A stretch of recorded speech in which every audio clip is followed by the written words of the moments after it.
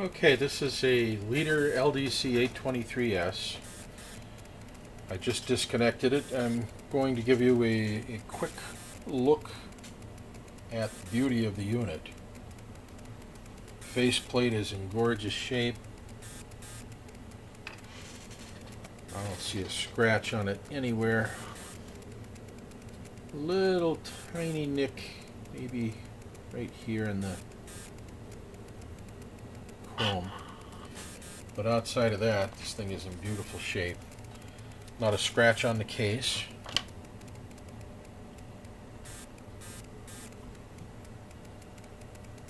Very shiny condition. Take a look at the rear of it here. Beautiful. This particular unit is the top of the line, the Cadillac, or if you will, of Leader's line. It's one of the features that it has is a high accuracy 1 part per million oscillator, ovenized oscillator for timing, and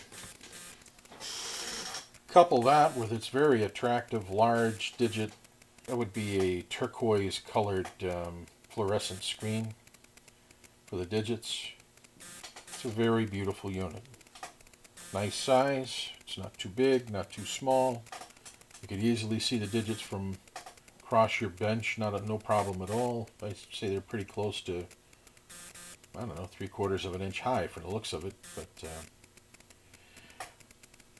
very attractive. Everything about it is in good shape. Cord, stand, you name it. What I want to show you is that this is my Rubidium Standard. The Rubidium Standard is feeding this distribution box. And that distribution box is feeding through this cable channel B of my oscilloscope, and another channel is feeding this PTS 500. The PTS 500 right now is selected to put out 10 megahertz, and what I'm going to show you, I've got that coming in on channel A of my oscilloscope.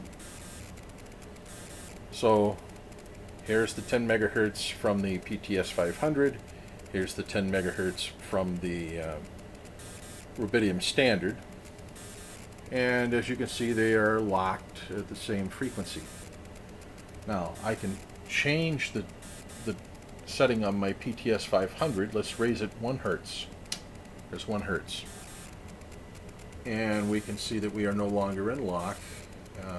Channel A is now shifting 1 hertz out of 10 million, and I'm going to lock it again. Alright. So I'm doing this just to show you that I have the 10 megahertz frequency coming out of my PTS 500, that I'm accurate. The PTS 500 is putting out an accurate signal. Now we're going to take channel A, we're going to plug it into the input of this Leader LDC 823S. And as you can see right now, we're reading 10 megahertz within a hertz. And that's at a 1 second time base. We're going to go to a 10 second. And we're going to see how we do.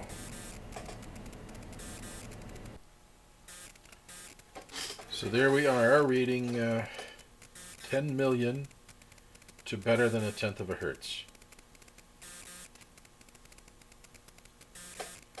The 1 is off to the left, and we are reading an extra fraction of a hertz on the end, so 10 million.0. We're on a 10-second count right now, so we're averaging over a 10-second period to get that additional decade of frequency reading. But we're going to all that trouble just to show you that we've calibrated accurately and it's holding. So let's go ahead and give a test at range here. Let's go back to 1 second.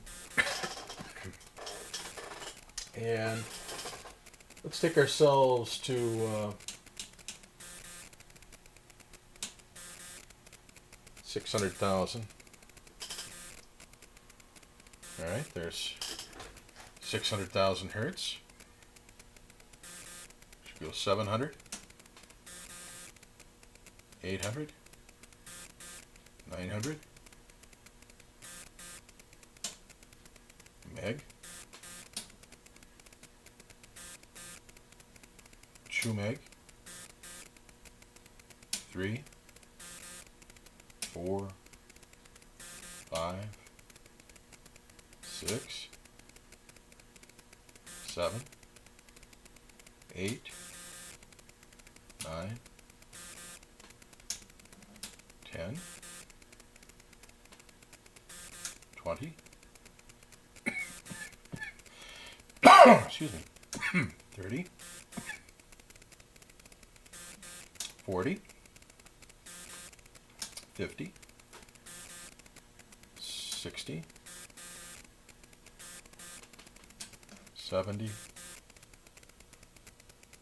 80,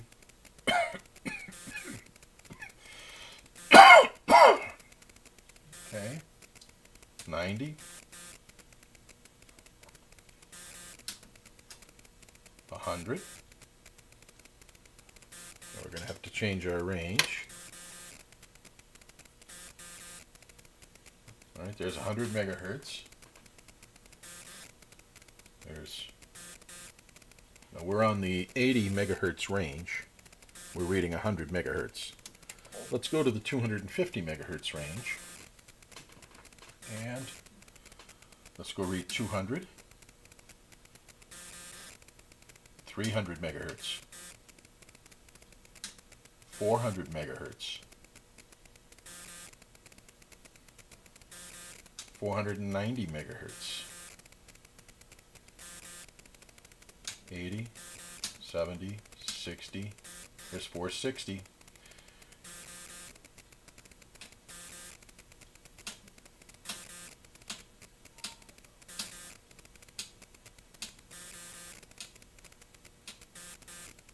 All right, 460 is our top end.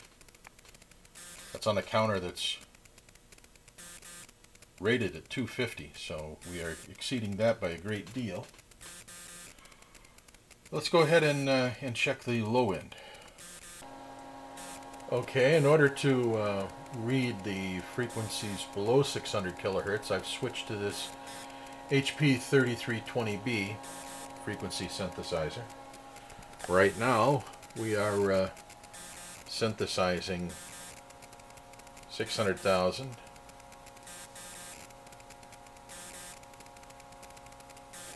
All right, that's where we started earlier to go up. We're going to start and go down here. So let's go to 500.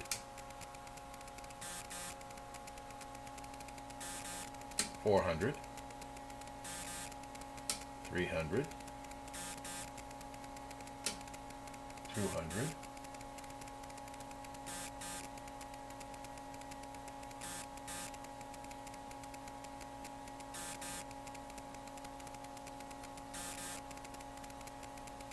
100.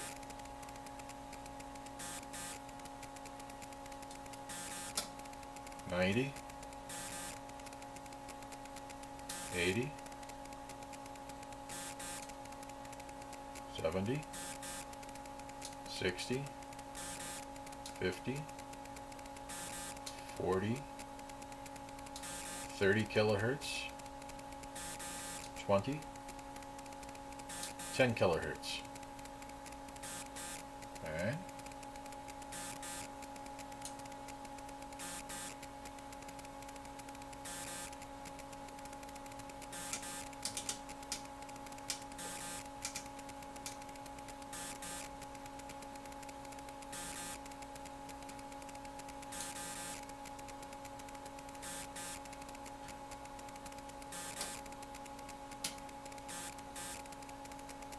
Alright, there's 10 kilohertz, 9,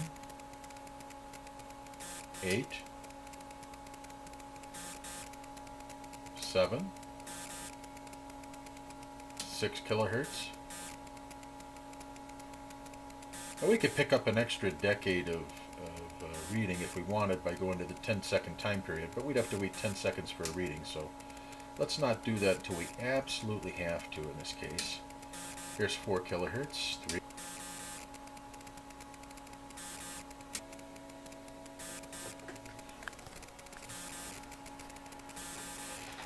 Alright, I've switched my sensitivity, my input impedance, excuse me, from 50 ohms to 1 megohm. Picking up a little bit of sensitivity here.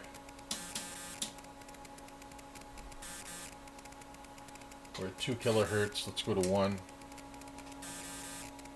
Alright. 900.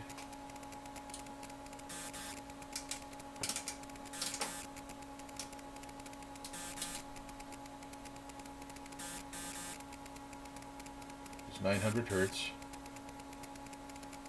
800. 700. 600.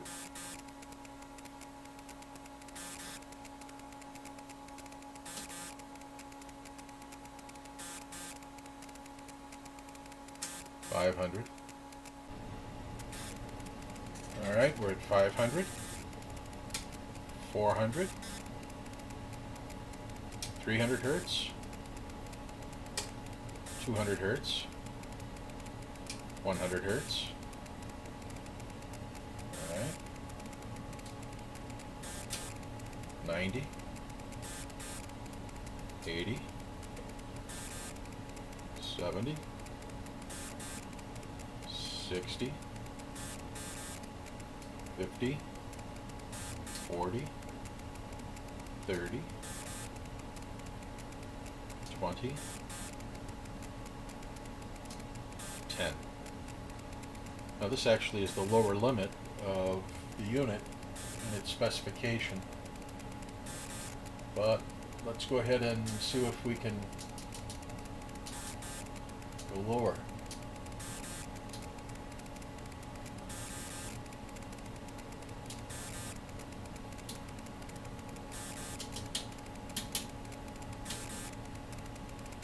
Alright, we got 9 hertz, 8, 7,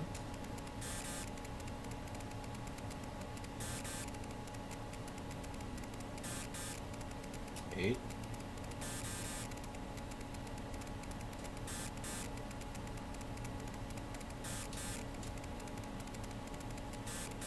'kay. So we were able to read down to 8 hertz.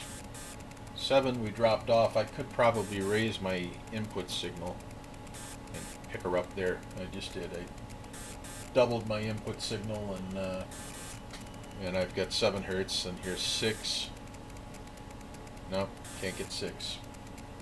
So we're falling off drastically at this point. But we were able to do within spec 10 hertz all the way up to 460 megahertz using this unit. And the readout was accurate for every step.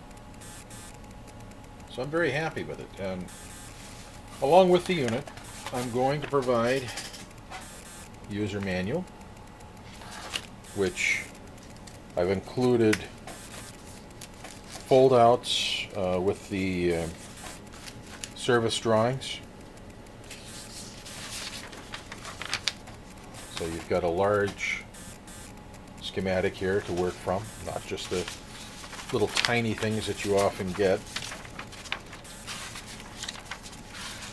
And the manual gives you information about how to use the unit and calibration, so on. So happy bidding on this beautiful unit, which remarkable the shape it's in. This thing looks very much new, but it isn't.